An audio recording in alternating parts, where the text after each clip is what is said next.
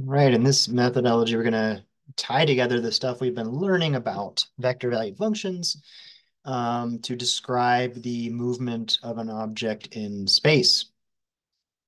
And so here the vector valued function r of t, first component 2/3 times the quantity 1 plus t raised to the 3/2. Second component 2/3 times the quantity 1 minus t raised to the 3/2. Third component, square root of 2 times t. And that t is not in the square root there. So regular t times the square root of 2. Um, this vector valued function describes the position of a particle. You can think of the parameter t as time, and then the coordinates of the terminal point of the vector as the position of the object as it moves through space and time. So if that is the position function, then the derivative with respect to t or respect to time would be the velocity function. And that's what we do in step 1 is find the velocity vector. And just like before, we'll take derivatives of each of the components. So the 3/2 multiplies with the 2/3, and we just get the 1 plus t. New exponent is 1 less, so it's 1/2.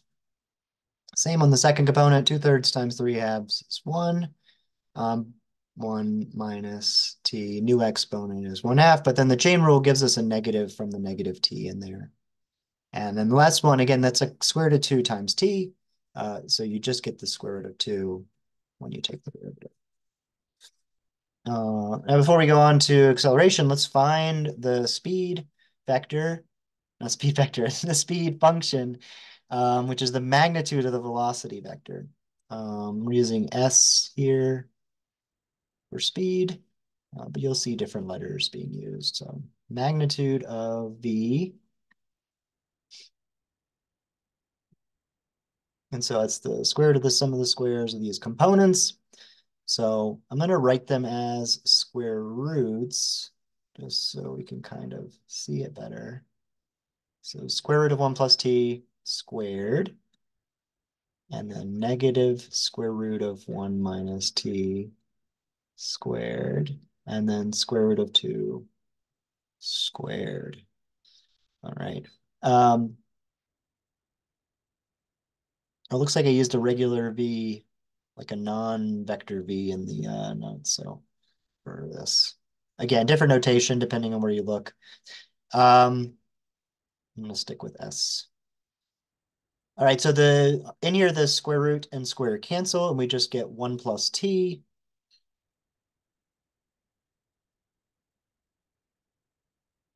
And then the square gets rid of that negative, and square root and square cancel, and you get 1 minus t. And then the square and the square root cancel, and you just get a 2. The t's cancel, add to 0, and then 1 plus 1 plus 2 is 4.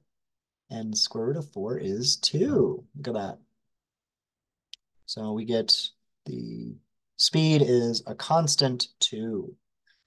And that might seem counterintuitive for a minute because the velocity was not constant. But that's because velocity incorporates the magnitude, right, which is the speed, but also the direction. And so a situation where the speed's not changing, but maybe we are changing direction.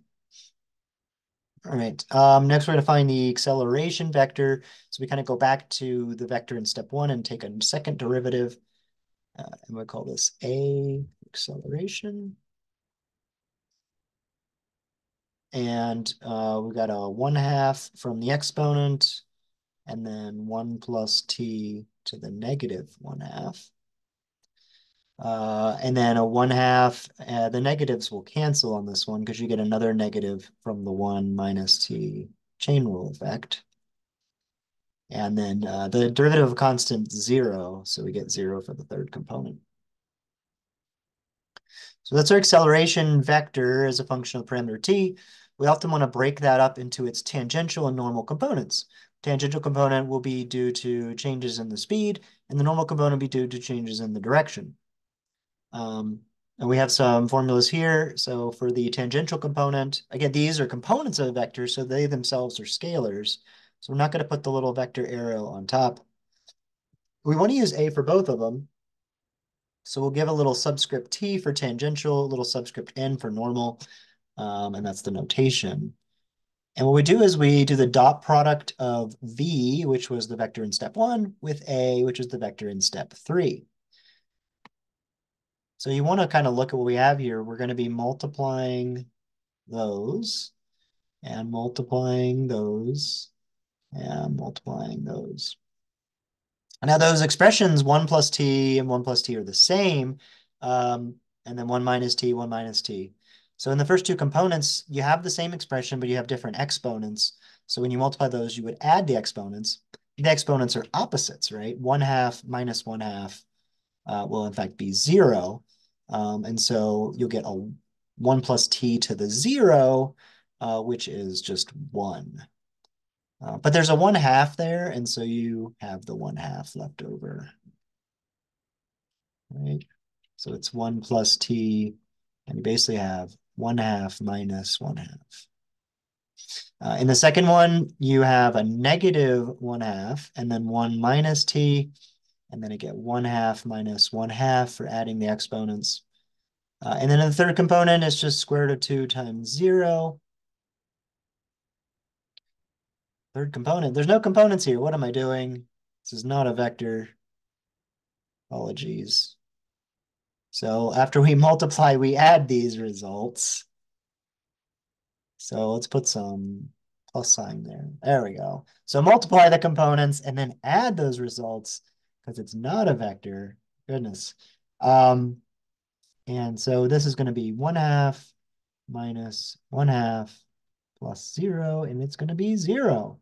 Not surprising, right? We already mentioned that the speed was a constant, and then we said that the tangential component of the acceleration was due to changes in speed. Well, if the speed's a constant of 2, then it's not changing very much, is it? So no surprise there. Good to see that validating our previous work.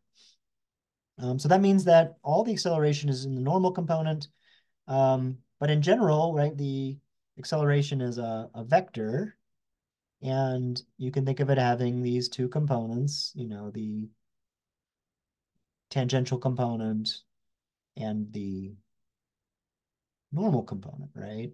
And these add up according to normal kind of vector addition.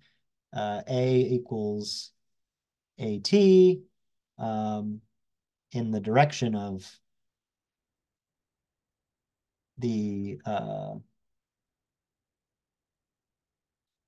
tangent vector, right? So you technically need the unit tangent vector there.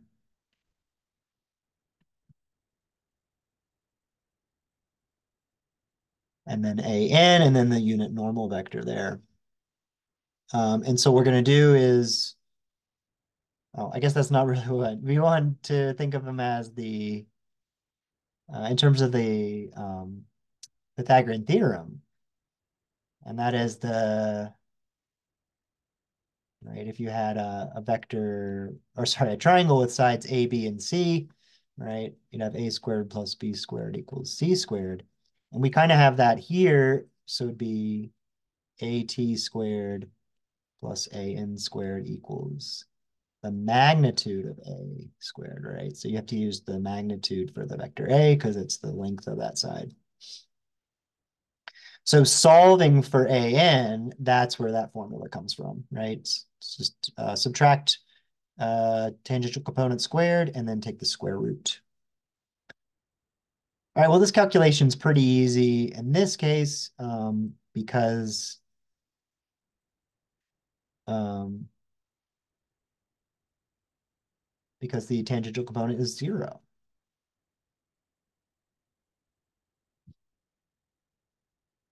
And since that's 0, this is just the square root of the magnitude of A squared, which is just the magnitude of A, which makes sense. It's all in the normal component.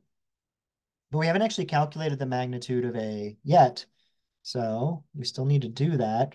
We have A from step 3, and we just want to do the magnitude of that vector, so the square root of the sum of the squares of the components. And I don't know if the square root notation is really that helpful here, so let's try to go without it.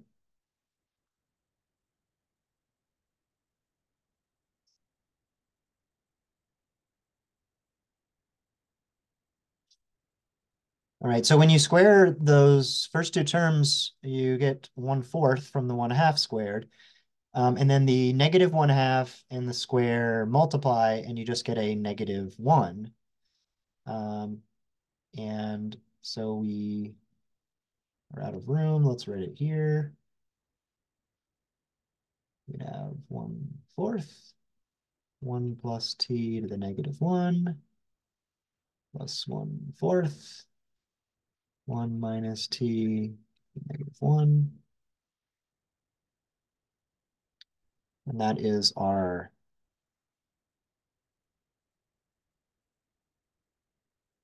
thing that can be simplified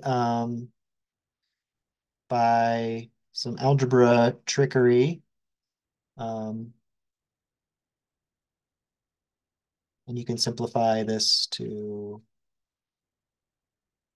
1 over square root of 2 times 1 minus t squared. So that is the normal component of acceleration. It's also the magnitude of the acceleration vector. All right. We got a little more to do here, but we need to clear the page to move on. So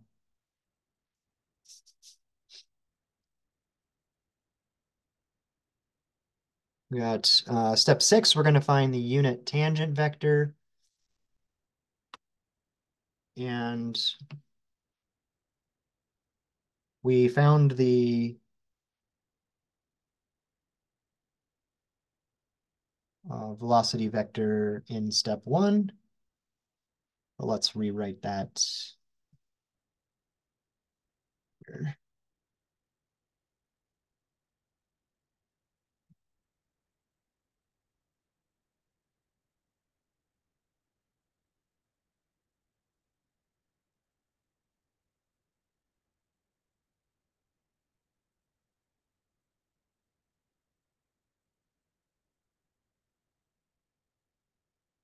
And then we found the magnitude of the velocity vector in step 2. Remember, that was the speed. So you should already have these two things, the results from steps 1 and 2. And all we're going to do is combine them. We're going to divide. And this will give us our unit tangent vector. And since the magnitude of b is just 2, we can just divide everything in that vector by 2, or just put a 1/2 in front of each thing. That's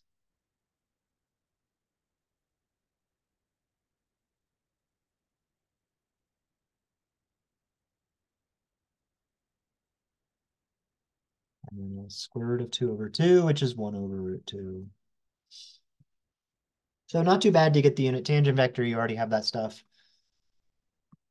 But for the unit normal vector, we need to find the derivative of the unit tangent vector and then its magnitude and then divide. So let's do that next. So the derivative of the unit tangent vector, we would take the derivative of each component. And this will look a lot like the acceleration vector, but it could be different depending on the situation. So we just have that 1/2 come out and give us a 1/4.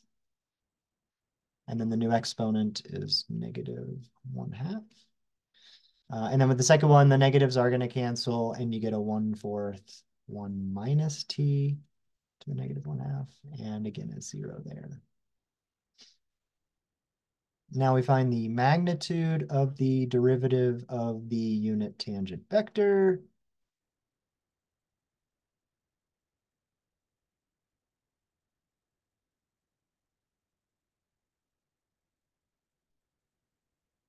So when we square it, we're going to get 1 over 16. And then the exponents will multiply. -1/2 and 2 is -1.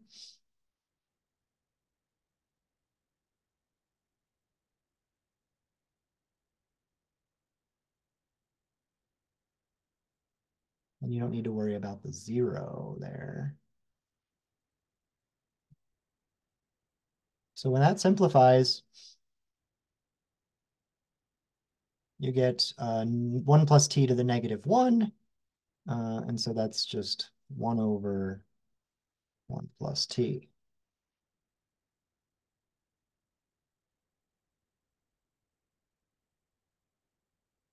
and 1 over 1 minus t. And you can, so bad. You can get a common denominator with these. I didn't really show it earlier. Maybe we should show it. So the trick for this is just to multiply each one by the other one's denominator, right? So this would get multiplied by 1 plus t on the top and bottom, and this would get multiplied by 1 minus t on the top and bottom. And then they both have that common denominator of 1 plus t times 1 minus t, which is difference of squares, 1 minus t squared. And then you can combine the numerators, 1 minus t plus 1 plus t, and the t's add to 0. And the ones add to 2, and 2 over 16 gives you 8. At that point, you don't need the square root in the top anymore. And that's how we would do that earlier in step 5 as well. All right, now putting it all together to get the unit normal vector, which is a capital N vector, right? That's the magnitude, or sorry, the derivative of the unit tangent vector t divided by its magnitude. And we're dividing by this 1 over, and so you're really just multiplying by that, right? So there's t prime, right? But dividing by 1 over would be like multiplying by this. And so you multiply each of the components by that.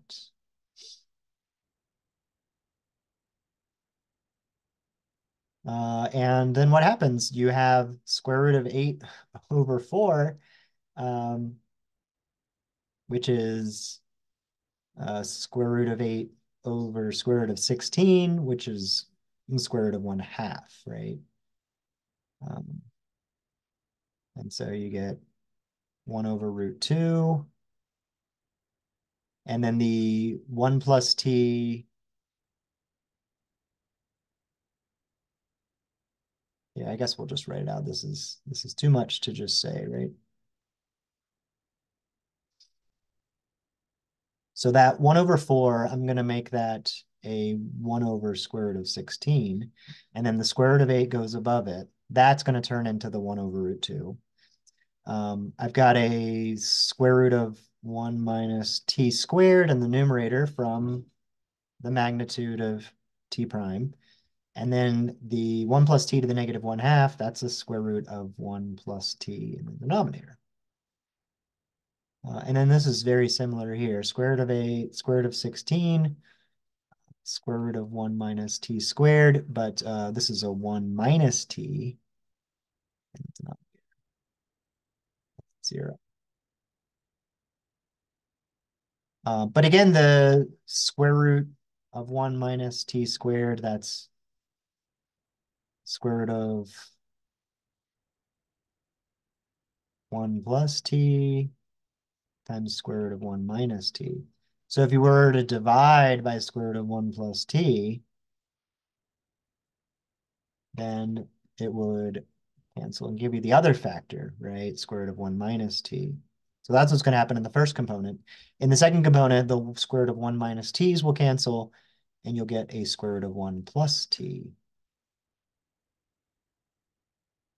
So what do we actually get at the end? We get 1 over root 2, and then square root of 1 minus t, 1 over root 2, square root of 1 plus t. And that's our unit normal vector. All right.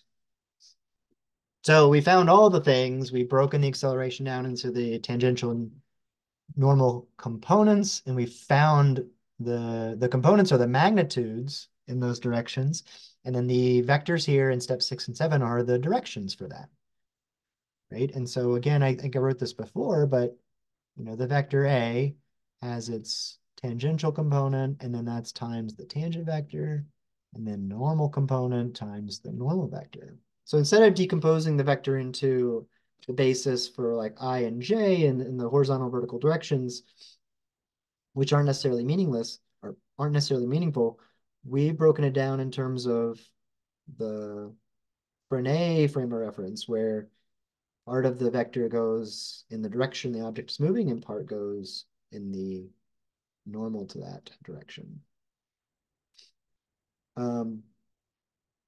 Now, if you were to do a dot product of this with, say, the tangent vector, so say we took the tangent vector and we did a dot product, right? That means you would do the dot product here as well.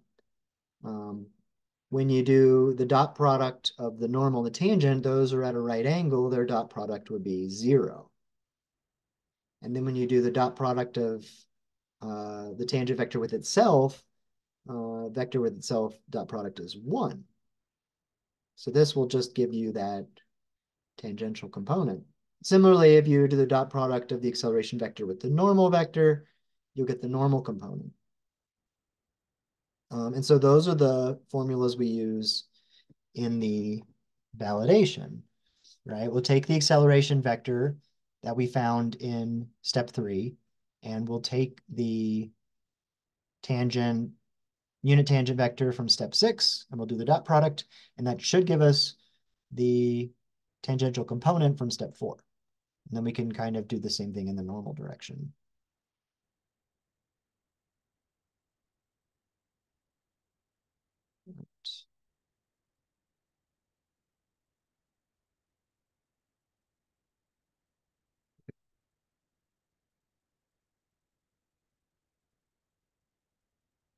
So we need the acceleration vector.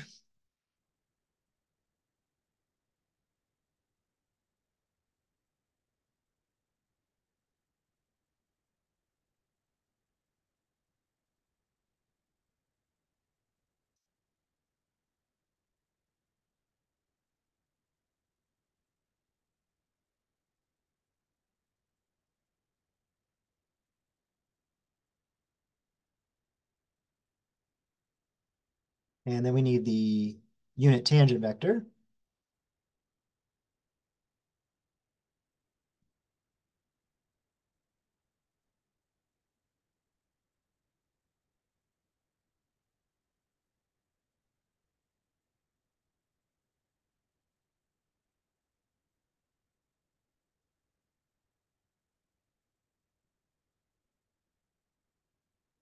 We found all this stuff before. And then we're going to do the dot product of those. So remember, we would just multiply component-wise and then add those results up.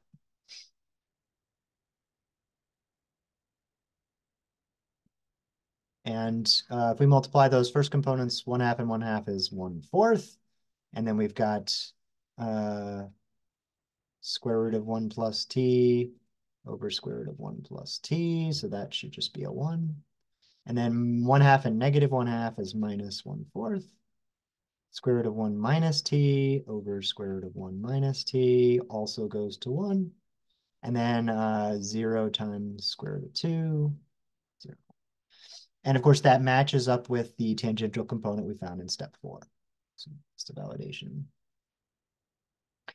All right, for the normal component, we need the unit normal vector.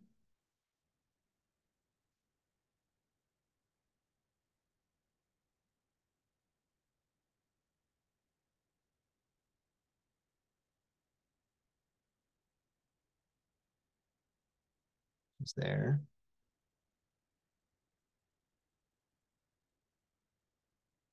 And now we're going to do the dot product of the acceleration vector with that. So we're multiplying those components and then adding those results up. So acceleration vector dotted with unit normal vector. Multiplying the first two, we've got 1 over 2 root 2, and then it's square root of 1 minus t over square root of 1 plus t. And then with the middle components, got 1 over 2 root 2 square root of 1 plus t over square root of 1 minus t. You see that it's kind of switched. And then plus 0, right, for the third component.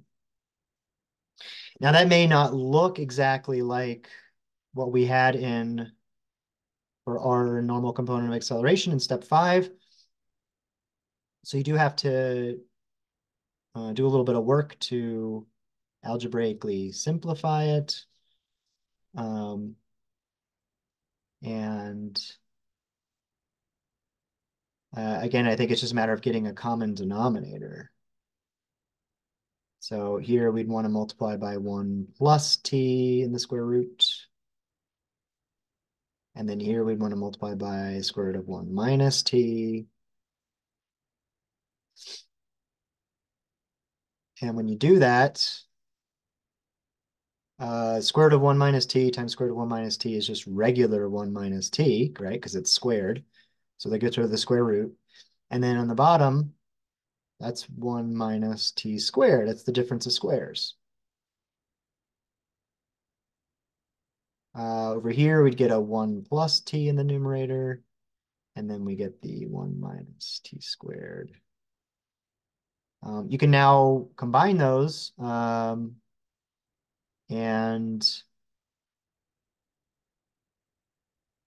what you'll get is in the denominator 2 square root of 2 square root of 1 minus t squared. And in the numerator, you've got 1 minus t plus 1 plus t.